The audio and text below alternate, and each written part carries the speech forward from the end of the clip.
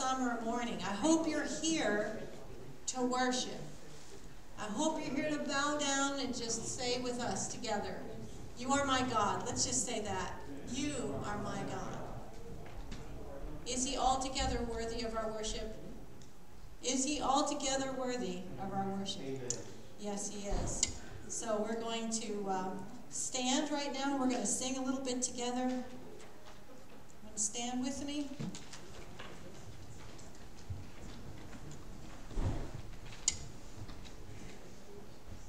We're going to sing, Here I Am, Lord, I'm here to worship.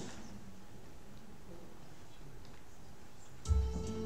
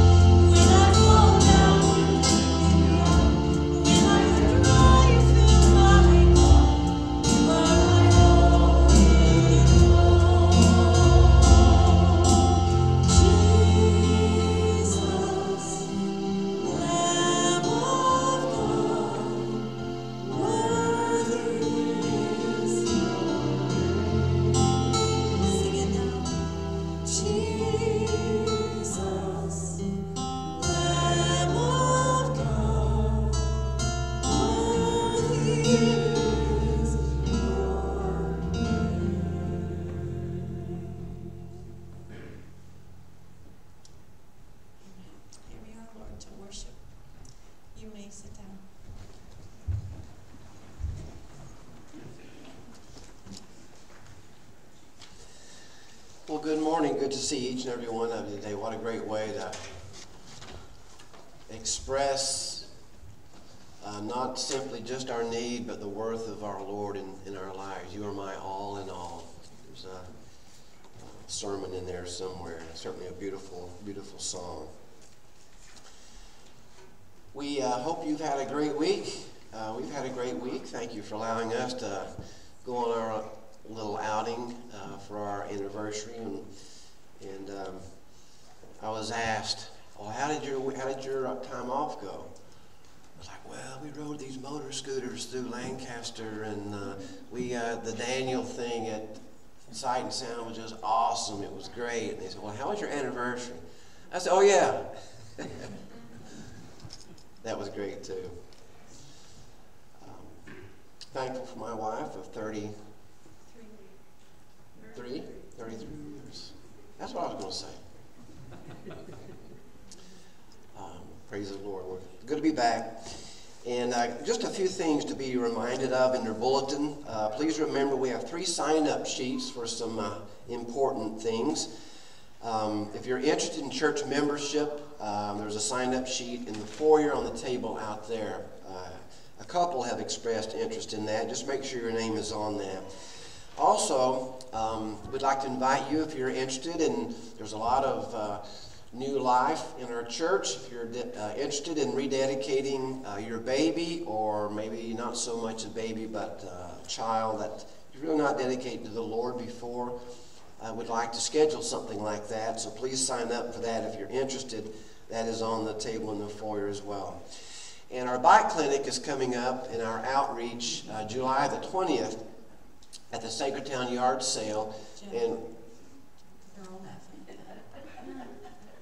well, look at that. Look at that. Wow. Beautiful babies and some beautiful ladies there. So our bicycle clinic, July the 20th. That's a big day of outreach for us for the summer. And be in prayer about that. We still don't have the location nailed down yet. So there's some uncertainty about the location, but be in prayer about that if you would. But if you're interested in maybe heading up a children's activity or a children's game or something like that during the bike clinic, because the bike clinic goes from like 9 o'clock to 1 or 2 o'clock, and we have snow cones and things like that. But we were hoping to maybe sort of institute something a little more ongoing for the kids to come by and have fun. We can minister in that way and talk to parents and things like that. So if you're interested in heading up something, that means you head it up. That means you plan it, you oversee it, you get helpers.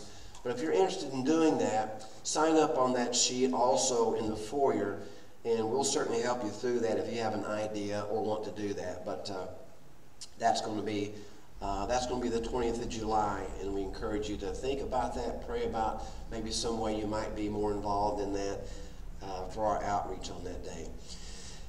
And on the 13th, the Nealons are going to be here at the church again for the 3rd time or 4th time, I'm not sure. But we're excited about them being back. That's going to be the 13th, so please put that on your calendar. Again, the yard sale and the bike clinic is July the 20th. And as I understand it, June the 29th, our women are going to have their Sisters of Encouragement / Care and Outreach meeting here at the church. So ladies, be aware of that. In lieu of the one in July, because there's so much going on in July. All right. Yeah, so there will be no meeting in July. All right, very good. Very good. Is that everything? Speak now. I'd like you to stand with me. I'd like to read a passage of Scripture as we continue in our time of worship, and we'll go into prayer in just a moment. This is from Romans chapter 8. If you read through Romans chapter 8, that's one of those chapters that has, about every verse in that we quote outside of the context of it all the time. But this is from Romans chapter 8, verse 26 through 24. For in hope we have been saved, but hope that is seen is not hope at all. For why does one also hope in what one sees? But if we hope for what we do not see, with perfect perseverance we eagerly wait for it. And in the same way, the Spirit also helps our weaknesses. For we do not know how to pray as we should, but the Spirit himself intercedes for us with groanings too deep for words. And he who searches the hearts knows what the mind of the Spirit is, because he intercedes for the saints according to the will of God. And we know that all things work together for good to those who love God and to those who are called according to his purposes. For whom he knew, he also predestined to become conformed to the image of his Son, that he might be the firstborn among many brethren. And whom he predestined, those he also called. And whom he called, these he also justified. And whom he justified, these he also glorified. What then shall we say about these things? If God is for us, yes, who can be against us? Holy Father, we come to you in Jesus' name this morning, and we're thinking, Lord, if God is for us, who can be against us? Lord, if you're involved in our lives, what worries should we have? What questions should we have?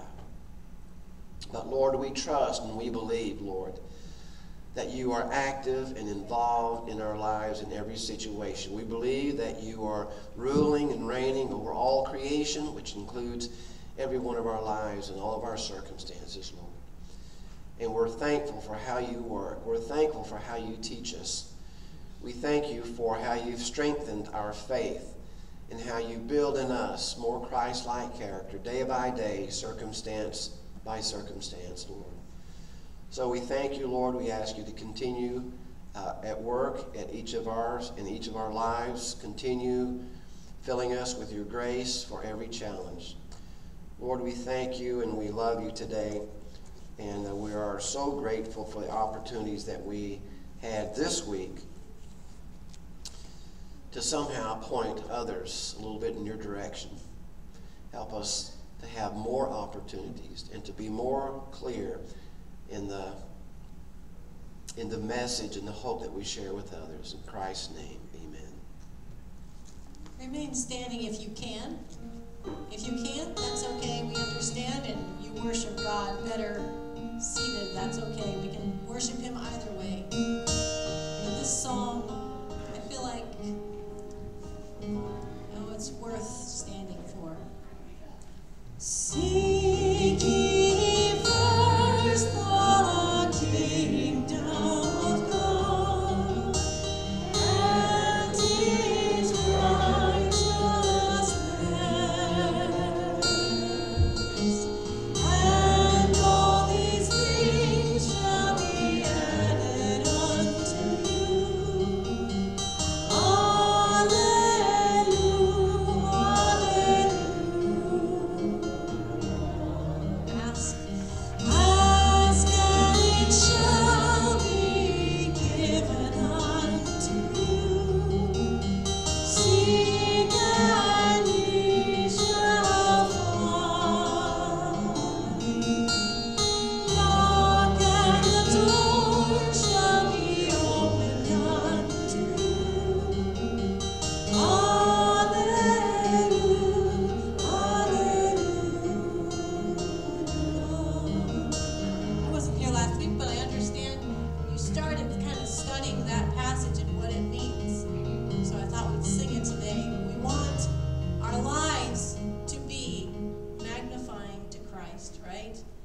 Christ be magnified.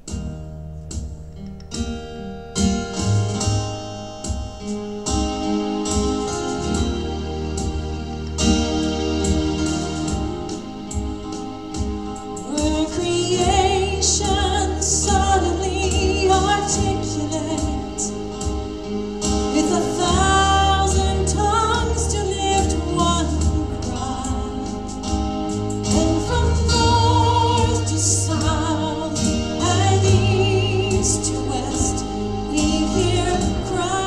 Be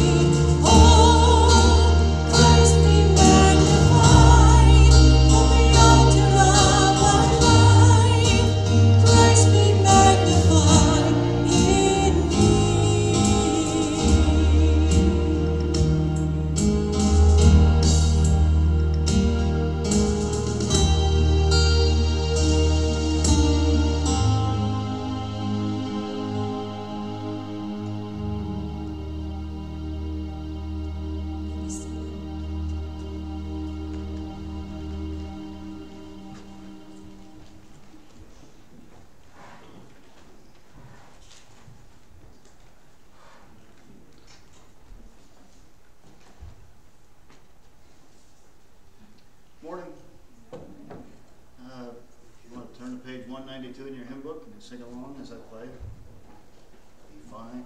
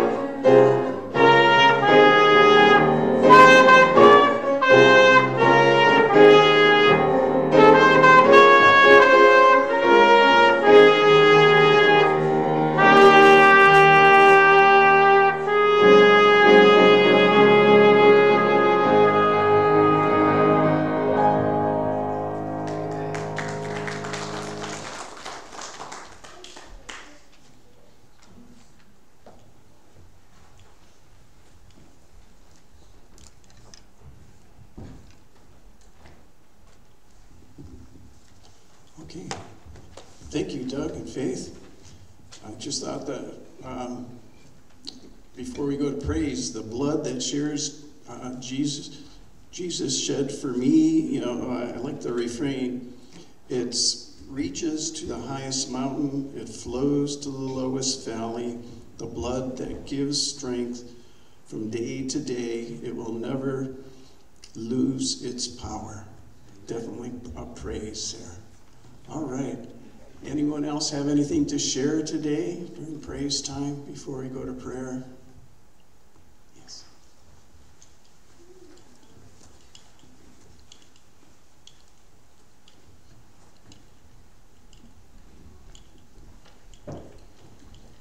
Lauren? I just want to praise God for this church family and thank everybody that was a part of the shower and that came. We really appreciated it, and it was a lot of fun. So, thank you. You're welcome there. Anyone else have anything to share today? What was that?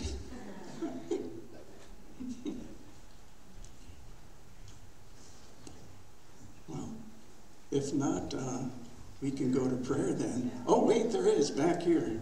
There's Ben.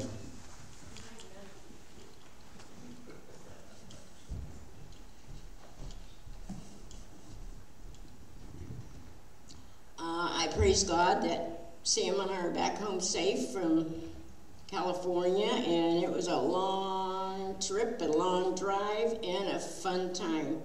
And we got to meet our nephew, Jake and Carol's, and ours, and we got to meet him. The reason why I say meet is because it's been a long time since we've seen him.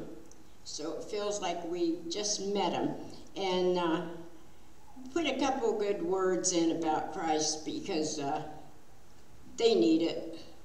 And I just praise God for life and for all those that love him and give to him. And I can't say any more about Christ, but what I'm saying, I mean, of course there's a lot to say about him, but he's just wonderful. Amen, he is indeed. We need to pray for our neighbor Angie. She was in a really bad accident, Angie was, and I guess the seatbelt cut her almost clear to her carotid artery. If it would have went any further, because that was such an impact that the seatbelt just cut right into her neck. And she's really suffering. So we pray for Angie, our neighbor. All right, remember Angie in prayer. Anyone else have anything to share today? We can go to prayer then.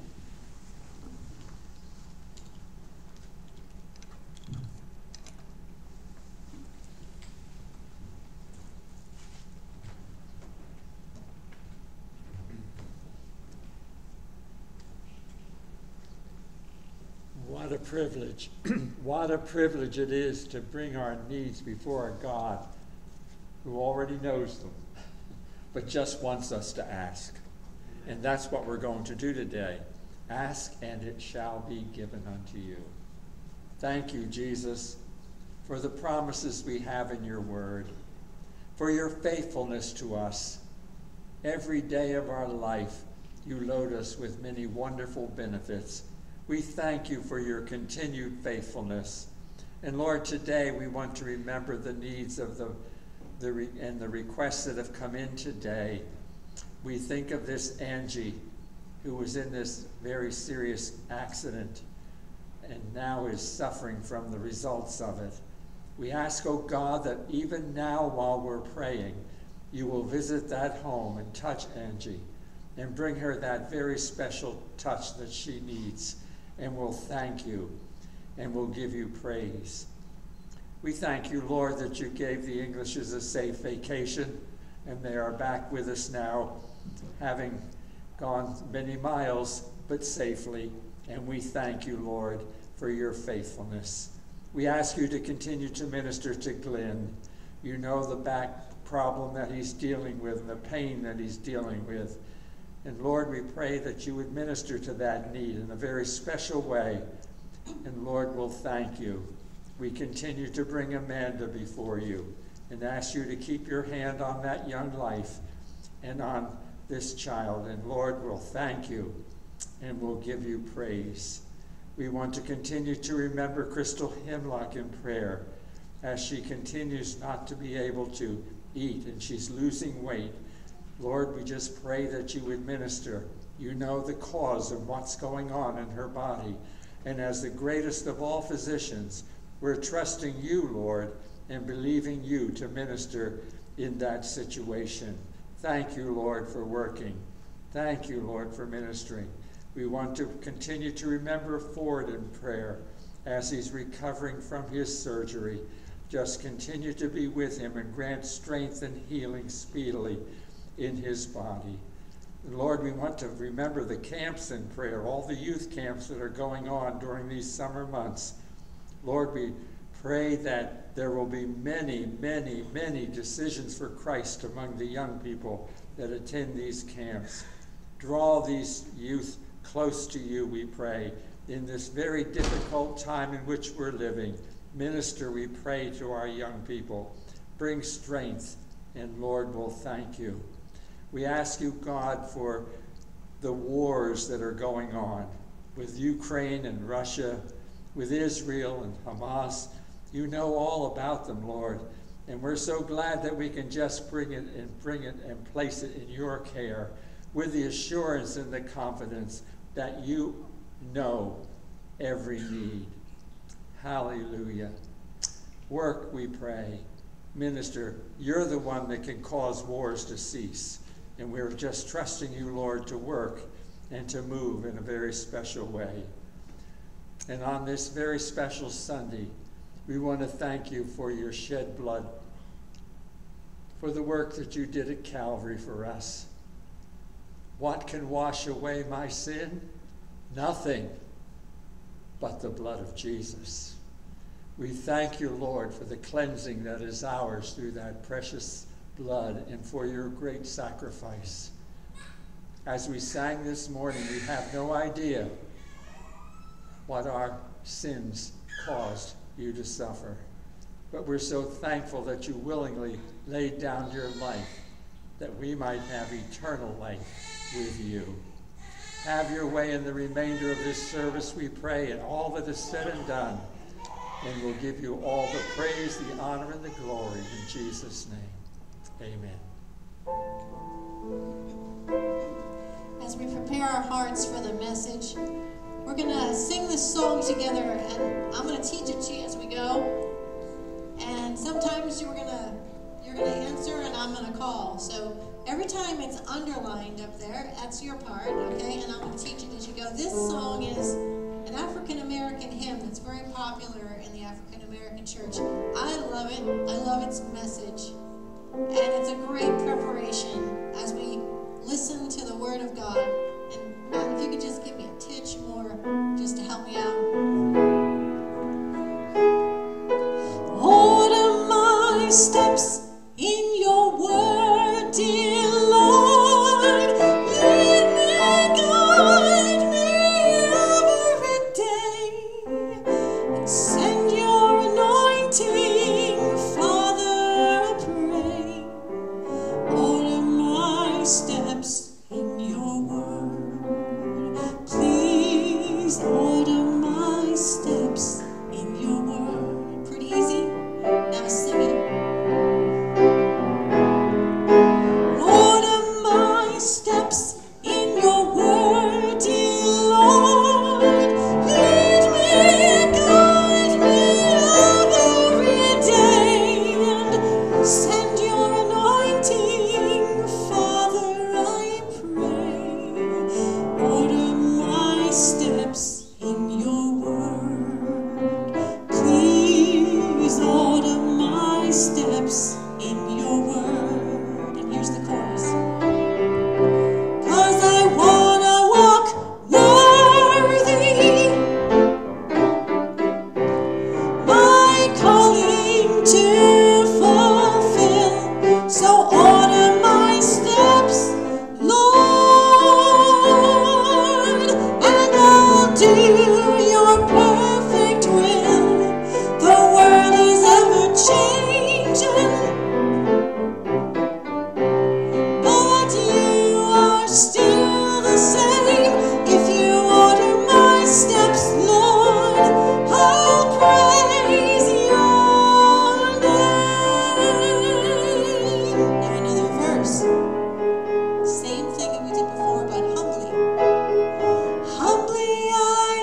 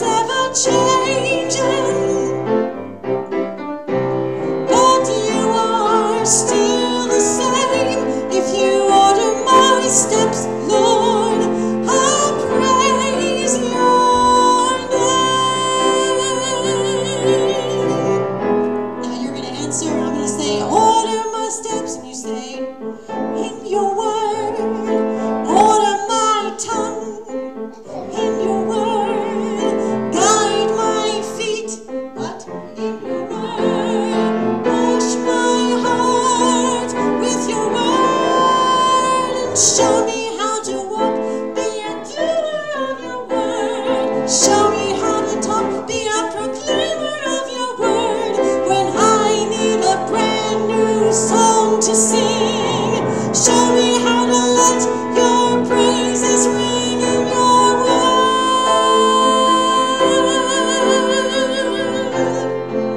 In your word.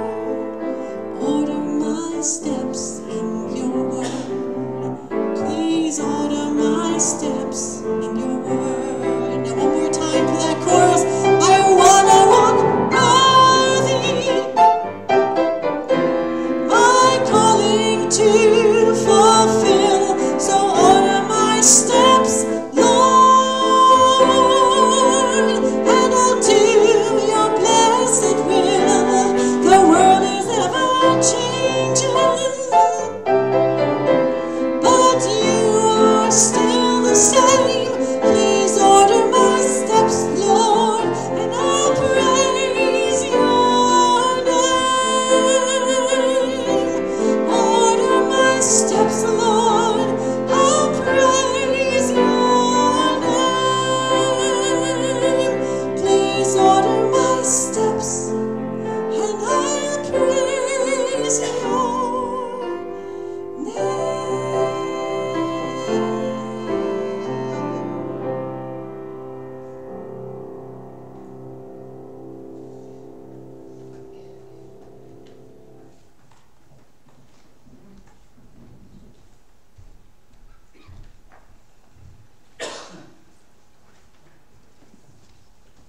Children's Church. All right, children can be dismissed to Children's Church.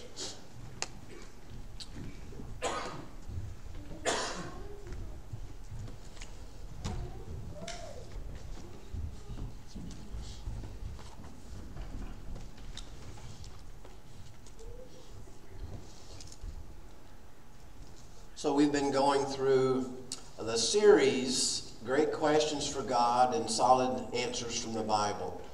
And these questions stemmed from our recent young adult conference, Equip, and we only answered about 4 of these questions during that conference, but I thought what a great sermon series for all of us, not just young adults.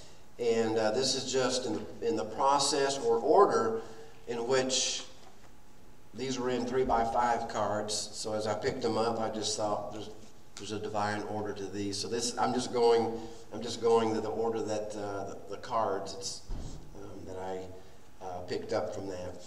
But our focus for the last couple of weeks has been the question: how can I find God's will and direction in decision making for my career searching and in relationship making? And that is on the back of your bulletin. There is that information. And our quick summary answer is what? When we have a question like that, we answer to God. God, how can I find your will for direction, decision making, career searching, and relationship making? What's the summary? What's the 3-word summary? Okay, let's do it properly. Ask God first. Ask God first. Ask God first. Ask God first. All right, that's it. Very good. Everybody gets 100 points for that one. So, the analogy of God's will is this, as a working definition. The will of God is like a mighty raging river that flows through eternity. It heaps up high mountains and cuts out deep valleys. It carries away great cities and entire forests, cultures, and people along to their eventual destination or to their eventual predestination. Within that mighty river, all of our problems are solved and every question is answered. It is not so essential that we get answers to our questions as it is that we willfully enter into that great river and allow it to take us wherever it wills. So that is a working definition of the will of God for us in this series. So far, we started last week, I believe it was, in Matthew chapter 7. And there's the ASK in that actual Bible passage. And we're going to review that just briefly. but from Matthew chapter 7, verse 7 says, "Ask and it will be given to you," or your version may say, "Ask and you will receive. Seek and you will find. Knock and it will be opened to you. For everyone who seeks, who asks, receives. The one who seeks, finds. And the one who knocks, it will be opened. Or which of you, if his son asks for him for bread, will give him a stone? Or if he asks for a fish, will he give him a serpent? If you then, who are evil, know how to give good gifts to your children, how much more will your Father who is in heaven give good things to those who ask of him?" And we looked at ask in this, asks, seek, and knock. Ask, praying to God, asking him the questions, that whatever question is, Lord, help me to find your will. How do I find your will? What is your will? What is your purpose? Those types of questions. But also another A for that was what? Anybody remember the other A? Not only asking, but what? Who said that? 10 points from Lois. Affirming. Not just asking, Lord, what are you doing? Oh, Lord, where are you taking me? Or, Lord, what about this? Lord, about that? But affirming, Lord, I trust you. No questions, no requests, just, Lord, I am affirming, I trust you. I am fully assured that you're guiding and you're leading and you have all of this in control. Every question I have, you have an answer to. Every problem I have, you have a resolution to. So we have an affirmation as well. And then the S was seek. Seek God, seek him first. And we went through that last week. So I want to start off today. You know what a statement of faith is, right? You go to our church's website, there's a statement of faith. It's what we believe. It's what we think about what the Bible says about various topics. So I want to encourage you, do you have a statement of faith? Not so much a doctrinal statement, but a declaration statement. Is there something that you could write down and you could put before you, to keep before you, what you believe to be true about God, so that when you have a question, Lord, what are you doing? You can think, oh, you know what? I wrote down an answer to that somewhere. So you can go to your declaration of faith. Oh, yeah. God, what are you doing? I'm working out your problems. I forgot about that. Here it is in my declaration of faith. Lord, and furthermore it says, Lord, I trust you. Oh, I remember that. I remember saying that. I've strayed a little bit from that. Lord, I trust you to work out the problems in my life. Oh, I almost forgot about that. I trusted God for that. Maybe I need to renew that trust. So I encourage you to have a statement of faith or a statement of declaration of what you believe to be true about God and how he is at work in your life. Sometimes and we've been focusing on this a little bit, sometimes not that one part of the scripture is more important than another, but sometimes we only emphasize one portion of a scripture than the other. Sometimes we emphasize our questions in prayer more than our affirmation or declaration of trusting God in our prayer. And today I want to say that more important, not necessarily more important, but we fail to emphasize sometimes, more important than finding the will of God for our lives, I believe, is learning to trust the character and nature of God and experiencing his faithfulness, which should result in greater trust and a minimization of anxiety. And who knows, maybe it'll minimize our questions also to him. So affirming an assurance of what God is doing and that he is at work. Perhaps at some point we'll begin to grow past, Lord, what are you doing? As being the first thing comes out of our mouth. But maybe, Lord, I trust in you regarding whatever the circumstance or the situation might be. Lord, I trust you. Lord, I know that you've got this in control. Lord, I know that you've got me right on the path of your will for my life. Help me to fall in line with that. And likewise, more important, I think, or maybe more emphasized than the instruction of ask, seek, and knock are the 3 points of promise regarding those. If you ask, what is the promise that will happen? You will receive. That's the promise. If you seek, what's the promise? You will find. It will be revealed to you.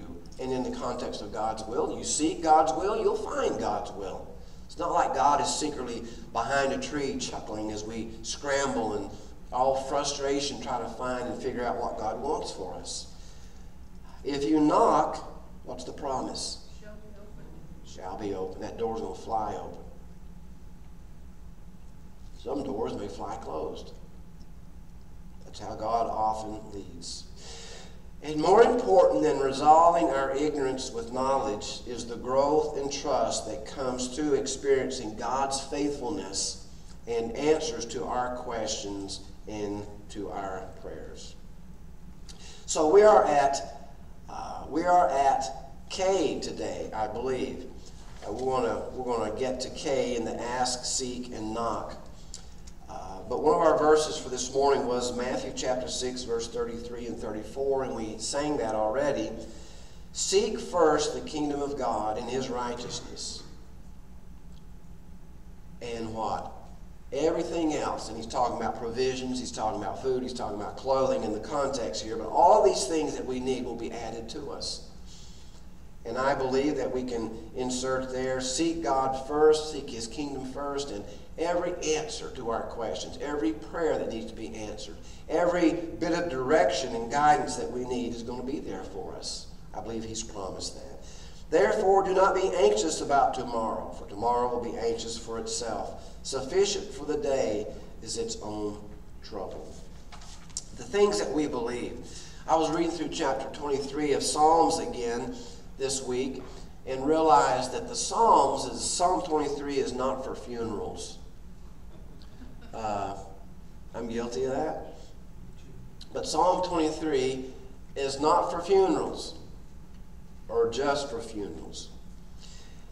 It's actually a declaration of the writer's faith. It's a declaration. This is what I believe, and I'm writing it down. It's going to be Psalm 23 one day.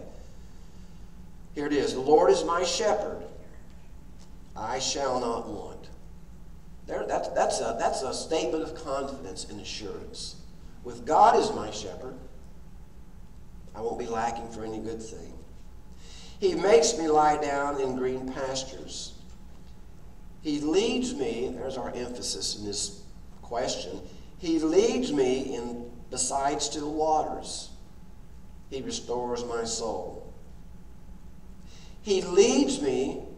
How many times is that concept referred to in chapter 23 of Psalms?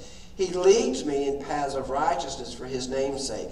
Even though I walk through the valley of the shadow of death, I will fear no evil, for you are with me. Your rod, your staff, they comfort me. This is not really expounding some theological points. It's focusing on God's character as a shepherd, but this is a declaration of David's faith. I will fear no evil, for you are with me. Your rod and your staff, they comfort me. You prepare a table before me in the presence of my enemies. You anoint my head with oil. My cup overflows. Surely goodness and mercy. He begins and ends with this assurance. The Lord is my shepherd, I shall not want. And then he ends with that same assurance. Surely goodness and mercy will follow me all the days of my life. And I will dwell in the house of the Lord forever. A declaration, affirmation of what we believe about God, and a declaration of his assurance in God. There's not a question in there that I think. It's all of, this is what I believe to be true about God. This is what I fall back on when I do have difficulties, when questions do arise. And I'm not sure where God's will is, quite frankly, at the moment. I go back to this. And that's my declaration of faith. It reminds me of God is in control. He's the good shepherd. I can trust in him. He has good things in store for me because I'm trusting and following him. It begins and ends with assurance. And it speaks at least twice that he leads.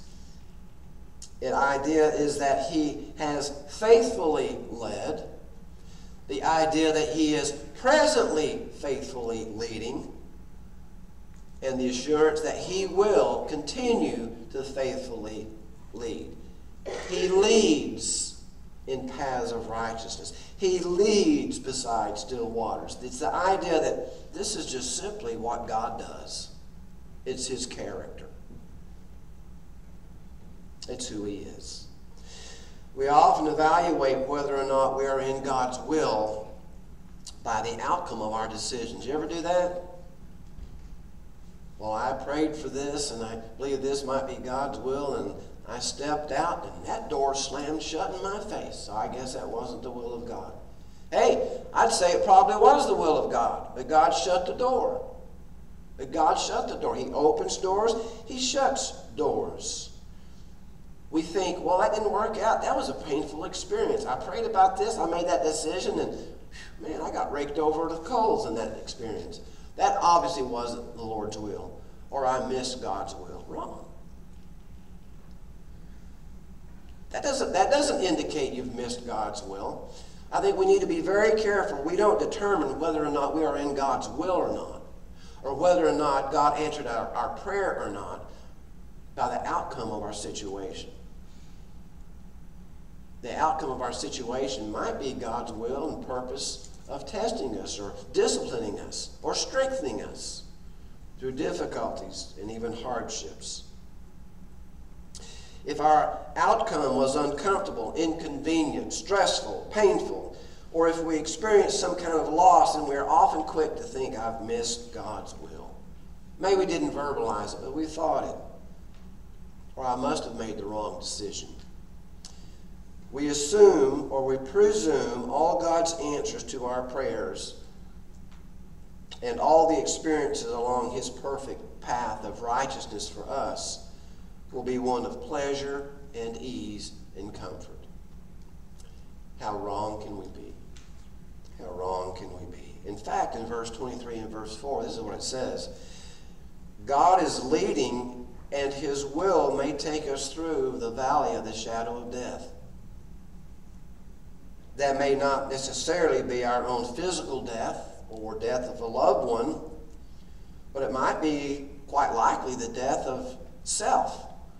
Putting ourselves on the altar, sacrificing ourselves before God, our own will, saying no to ourselves and yes to God's will. Not my will, but thy will be done. In a sense, that's a prayer of putting to death our will and our preference. Not my will, but thy will be done. We know that God's lessons are almost always a bit painful or stressful. And he answers to our prayers, his answer to our prayers are almost never what we expected, right? We should be careful then in evaluating God's will or our own decision making by how pleasant or unpleasant the process or circumstances may be. There is a wonderful song called Blessings by a gal named Laura Story. She sings it. I don't know if she wrote it, but it's one of the most wonderful worship songs, sort of a song of declaration of what we trust God for, even in hard times. No, I'm not going to sing it this time, but I'm going to read it. We pray for blessings. We pray for peace, comfort for our families, protection while we sleep. We pray for healing, for prosperity. We pray for your mighty hand to ease our suffering. And all the while you hear each spoken need, yet love is way too much for you to give us lesser things. Because what if your blessings come through raindrops? What if your healing comes through tears? What if 1,000 sleepless nights are what it takes to know that you're near? And what if trials of this life are your mercies in disguise? We pray for wisdom, your voice to hear. We cry in anger when we cannot hear. We doubt your goodness. We doubt your love. As if every promise in your word was not enough.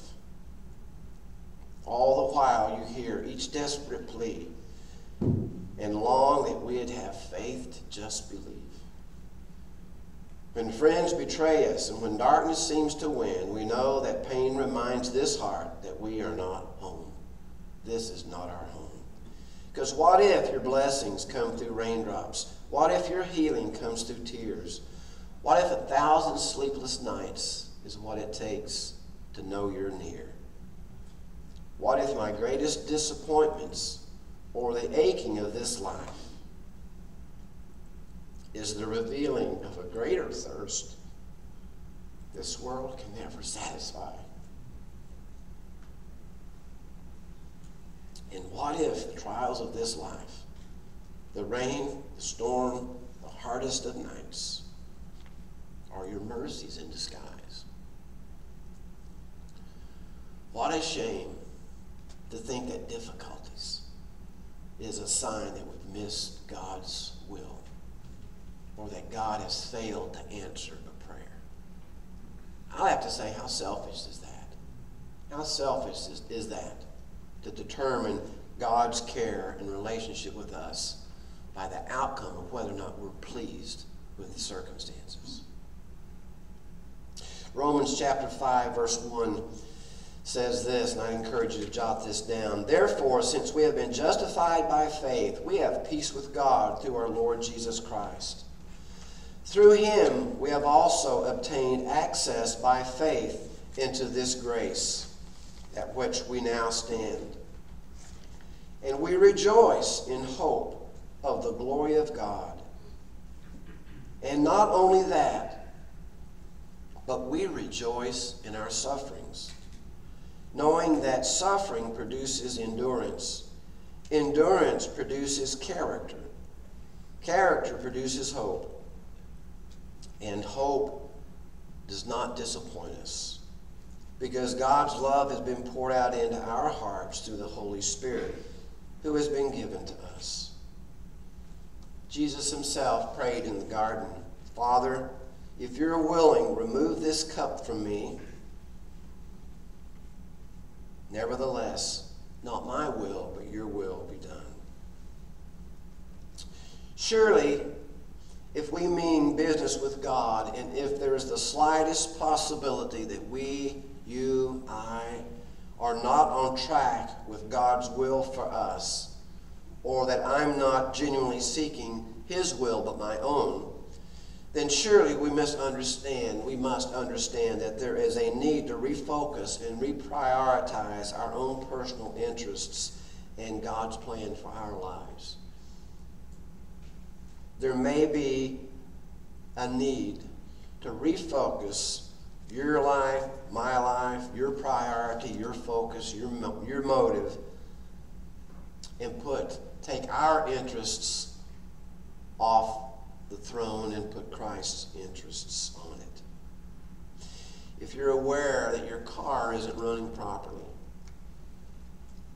it's missing,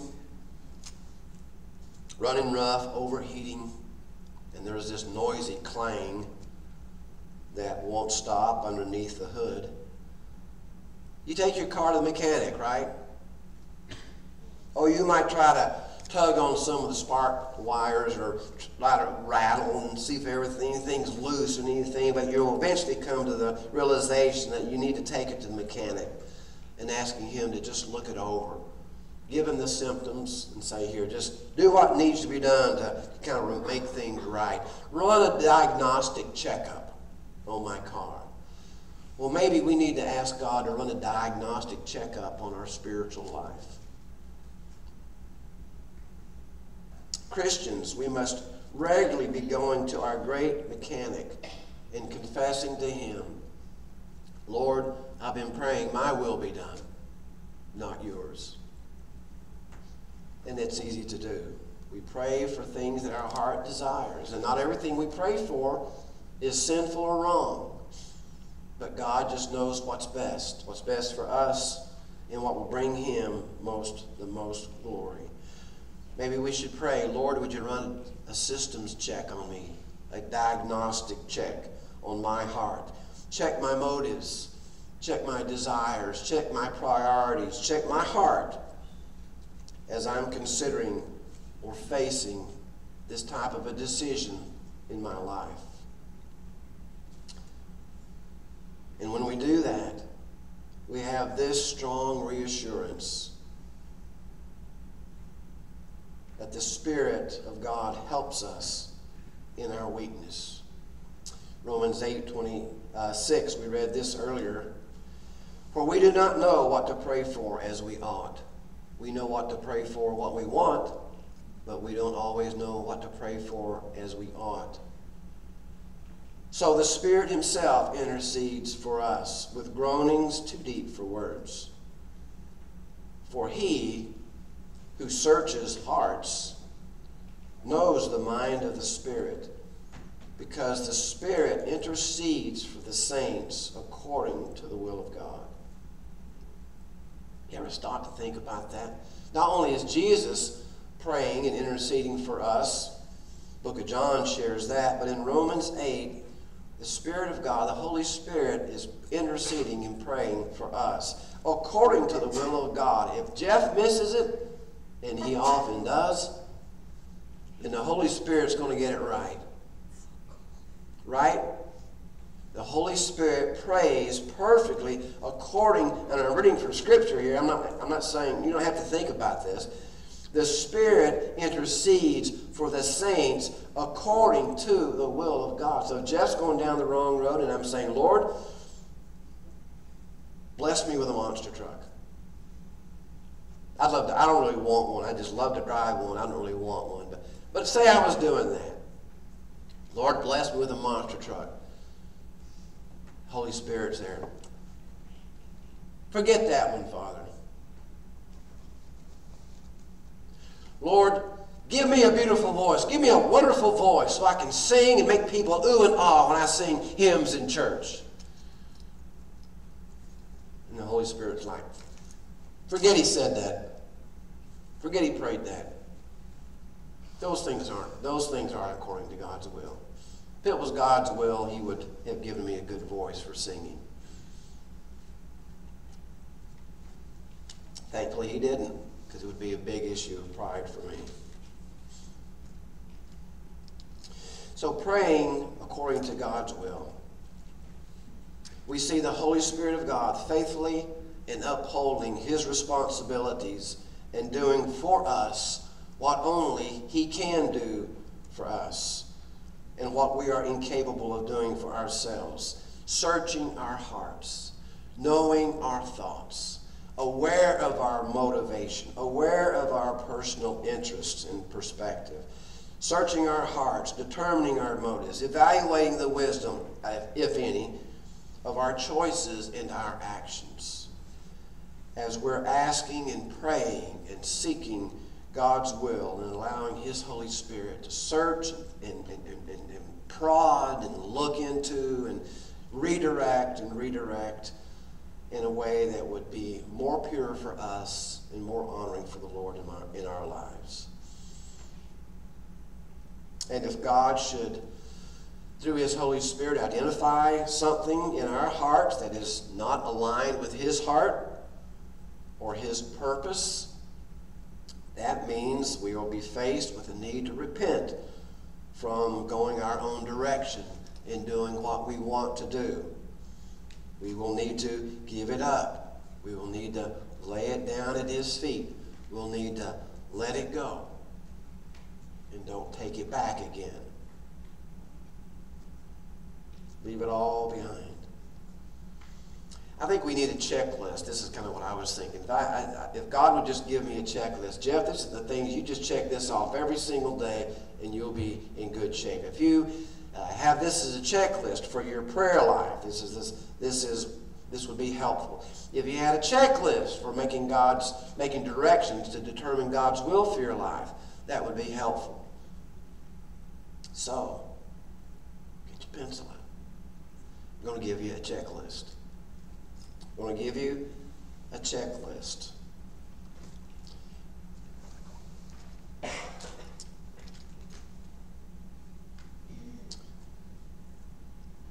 Number one, as we're asking and seeking and knocking, and this includes the K of ask, seek, and knock, knocking on heaven's door. You know, knocking on heaven's door. Can you imagine that if we did that? If you knocked on heaven's door, I got a question. I got a decision regarding God's will for my life, about God's purpose, or some big event, something I need God's wisdom for. So I'm going knocking on heaven's door. And imagine God came and opened that door. And there I am, knocking on heaven's door. And God opens the door and says, yes, may I help you? I said, well, God, my name's Jeff. I need some help in making some decisions. He's like, Jeff, sounds familiar. You look familiar. Weren't you here a year or two ago? Seemed like I remember you here once before. Obviously, wouldn't go like that. But in reality, when do we really go to God for prayer? Too often it's like, well, it's a huge decision. Or, boy, am I in trouble. Or there's this event, there's this circumstance, and I don't want that to happen. Lord, would you stop it? Lord, would you do this instead? Here's my plan, Lord. We'd write God out a list or a map, and this is what you need to do. And we go knocking on heaven's door. You know what? We should be very familiar to God, right? Our prayer time should be very familiar to God. We should not be praying just once ever so often. Billy Graham reminds us how important it is in a lot of his writings. Always be in prayer. Pray at all times. Somebody interviewed Billy Graham one time and said, you made this quote from the Bible. You quote that all the time. To encourage us to be in prayer at all times, be praying. He said, do you do that? He says, yes, I'm doing it right now. He says, but you're talking to me. He said, well, I'm just in a sort of a motion of prayer with God right now. You came up, you asked me a question, but I'm still in a prayer concept, prayer relationship with God right now. That's where my mind is, even though I'm asking you, you're asking me questions, and I'm trying to answer those questions. We should be praying at all times, in all situations, and not always asking but affirming. Not always asking but trusting. Here's the checklist of knocking on heaven's door for decision making. Number one, do your research. Now these are practical, not only spiritual, asking help from God, but they're kind of practical. Get information and gain knowledge about what you're praying about. What is the issue? Write down those things. Write down as much as you know about what's going on, about this thing that you're praying about, this decision that's before you. Do your research. Get information. Secondly, evaluate your options. Knock on the door of opportunity.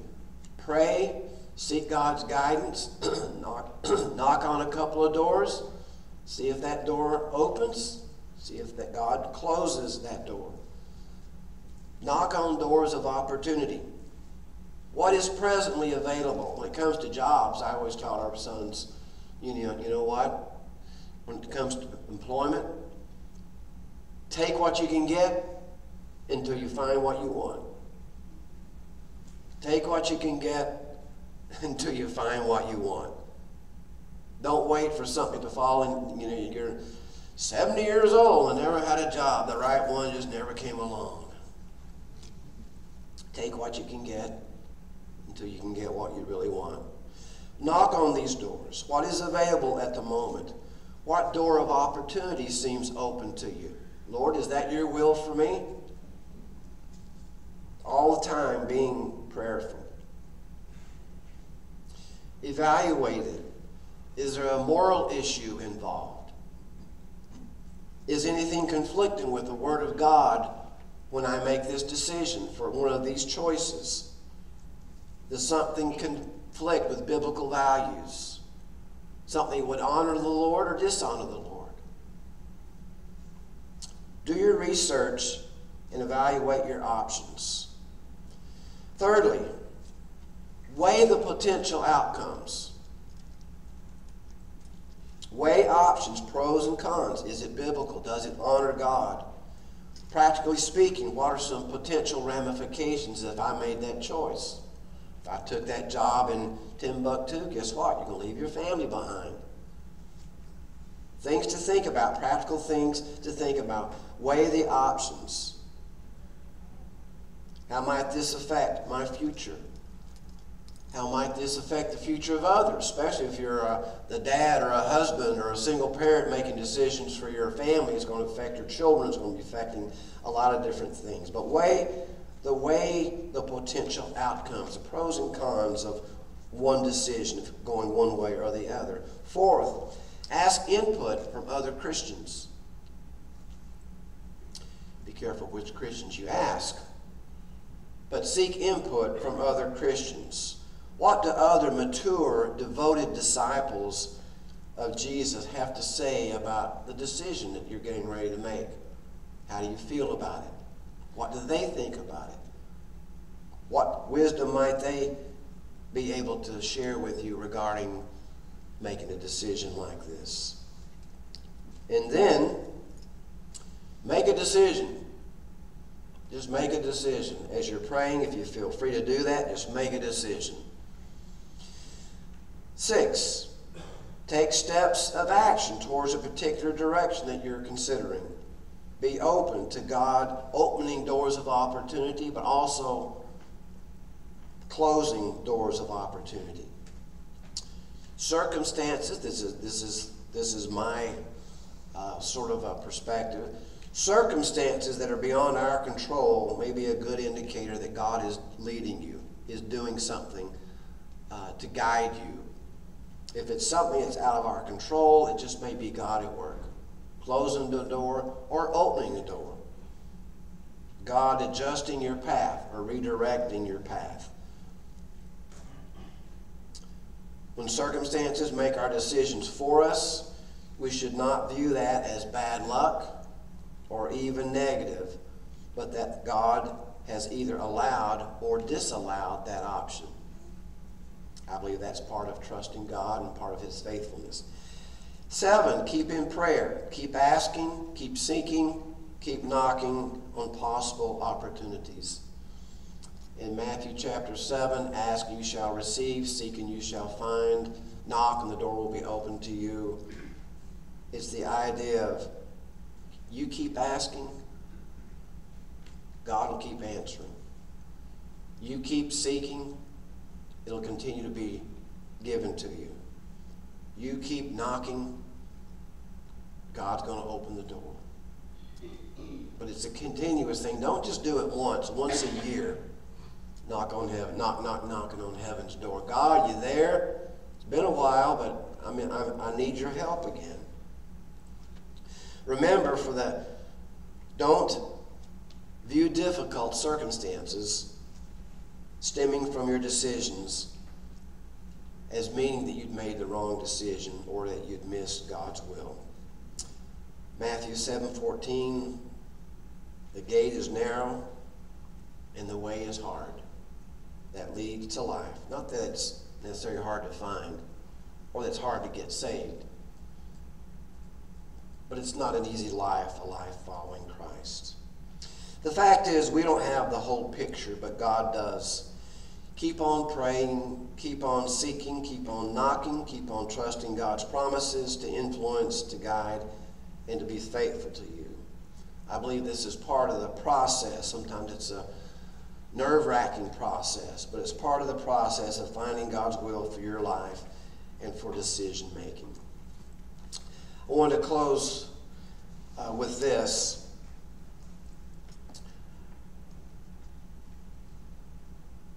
Romans chapter 12, verse 1 and 2. I urge you therefore, brethren, by the mercies of God, to present your bodies a living and holy sacrifice acceptable to God, which is your spiritual service of worship. Verse 2. And do not be conformed to this world, but be transformed by the renewing of your mind, that you may prove what the will of God is. Wow. There it is. So that you can prove what the will of God is, that which is good and acceptable and perfect. Finding God's will for your life is not a matter of making the right decisions here or there or now and then, so that you seek God here or there or now or then. But something we do regularly. We seek God regularly. Remember, we seek God in the smaller things. The bigger things will kind of take care of themselves. The big things are a whole lot of little things compiled together. If you need direction and you turn on your GPS, if your goal is to go to Meadville, Pennsylvania, and you don't have a map, but you're lost, don't know how to get there, you turn on your GPS system and the gal's name, the voice says, go 1/4 of the mile and take exit 147A. And you turn the GPS off? That's all I needed to know. No, that's not the end of the road yet. You still got a ways to go. Oh, you go down here at this light, go over here down that hill, you go down this way, there's down that direction. There's still more to come. You don't just turn it on, get one blurb, and then turn it off. We don't just knock on heaven's door and say, Lord, help me now. And then just kind of, okay, I'll see in a year or two, or the next time a big concerning decision comes to me. Finding God's will and purpose for your life involves a lot more than just getting 1 or 2 questions answered, or simply arriving at your next destination. God's will for us is more of a daily relationship and an ongoing lifestyle of walking with the Lord and abiding with Him and abiding in His holy word, allowing Him to lead us day by day in the smaller things, which will eventually result in you experiencing God's will in the bigger things. There is no quick answer. There's no easy answer, but I am convinced the best answer is not just a one-time seeking of God's will only when the big decisions come up, but talking and nurturing that relationship with God every single day. Every single day. Talking to God about the small things, about the medium-sized things, and more in line, and you have more of a nurtured relationship or spiritual life when it comes to the bigger things. And I think it's less stressful that way. Let's close in a word of prayer. Lord, as we think of God's will and your purpose for our lives, Lord, we are thankful for your goodness, Lord. We're aware of your goodness. Father, we just pray, oh God, that you would help our hearts to be open and receptive.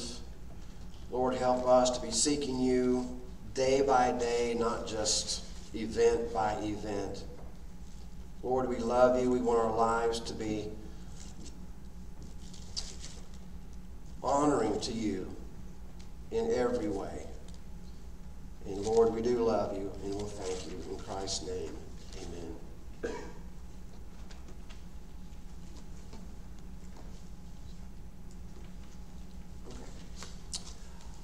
The elders can come forward. I would like to read from 1 Corinthians chapter 10.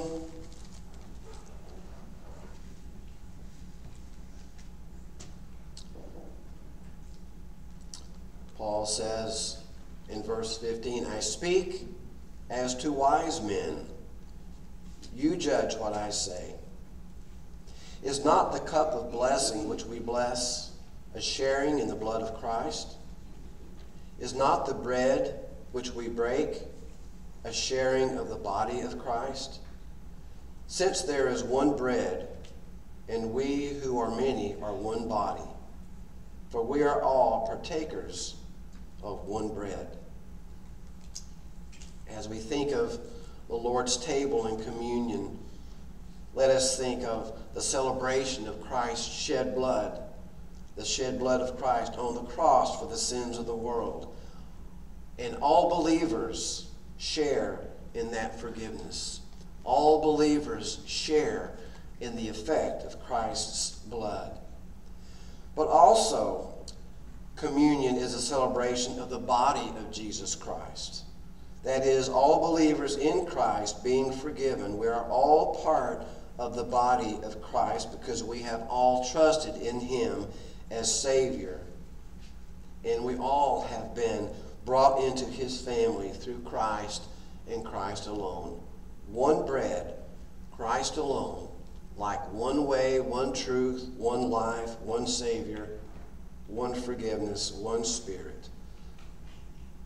We have gained salvation through Christ alone, through his shed blood, and through his broken body on the cross.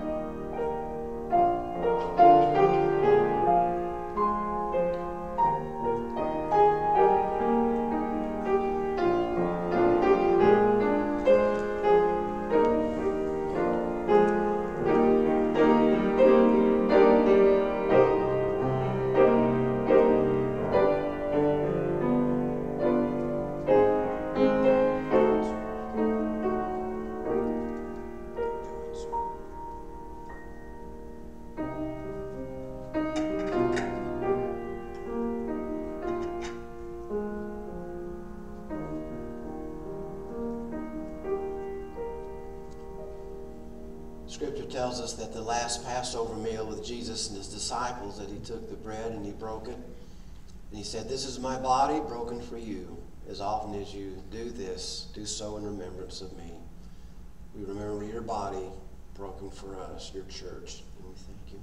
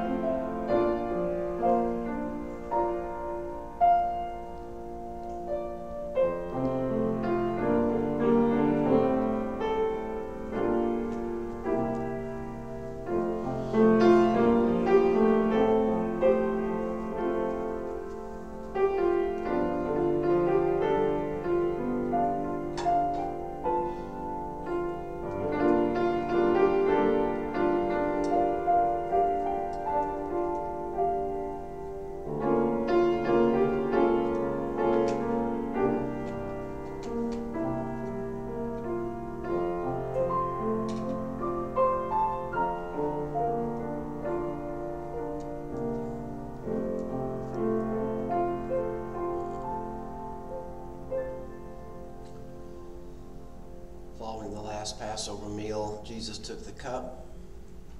He said, "This is the new covenant in my blood. As often as you drink this, do so in remembrance of me." And Lord, we remember your shed blood for the forgiveness of our sins, and we thank you.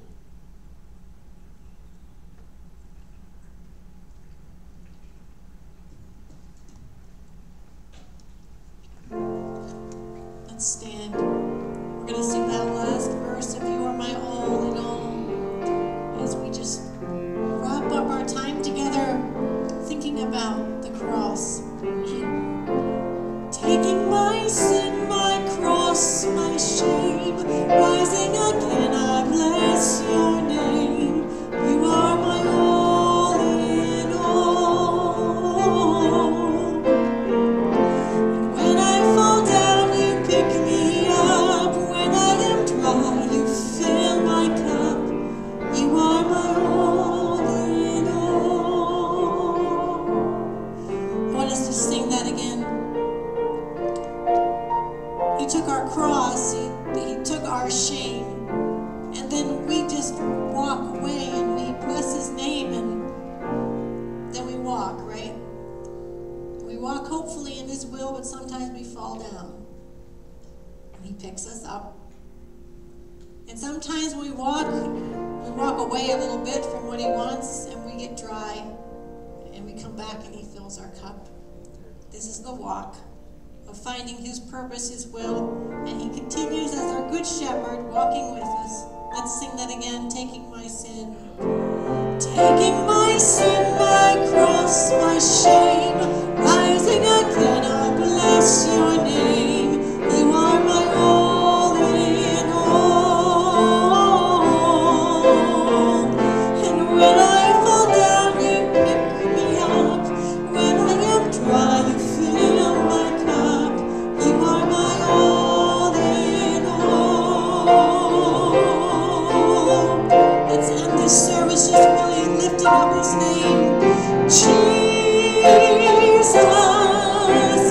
Lamb of God, worthy is your name.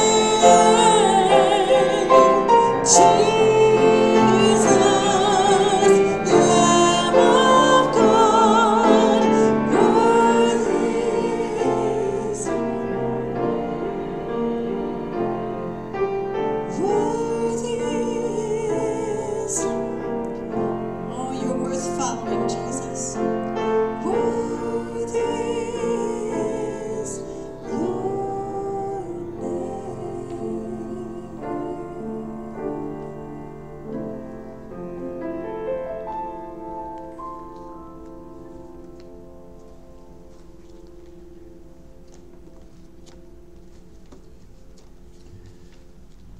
Praise the Lord. Today, if anybody has a prayer need regarding making a decision or anything as far as that goes in your life, we'll be here to available to pray with you before you leave here today. And sometimes, especially in decision making, one person might not necessarily have the answer for you, but sometimes just praying and casting that burden on the Lord and directing it to Him with someone else, another believer, is just kind of a good way to deal with that, a satisfying way to deal with that. So we'll be here to pray with you if you need that. Please remember some of the things coming up. Please remember the women's meeting next Saturday and some of the other things that be sure those are on your own personal calendars at home. Let's close. We can it's a word of prayer and we can be dismissed. Lord, we do thank you, Lord, that we can come to you, and regardless of whatever our difficulties and challenges or decisions, or we fall down and fall into sin, Lord, whatever, we can come to you, and knowing that you receive us back and you're ready to fill us again and strengthen us, restore us, forgive us, Lord, again. And we thank you for that. Thank you that you're a loving, merciful, gracious God. Lord, help us to have that praise on our heart and lips this week as we go forth and go out and into the mission field where you've called us. And Lord, help us to have a word of hope and encouragement towards others, to direct them towards you. And we'll thank you for that, Lord. In Christ Jesus' precious name, amen.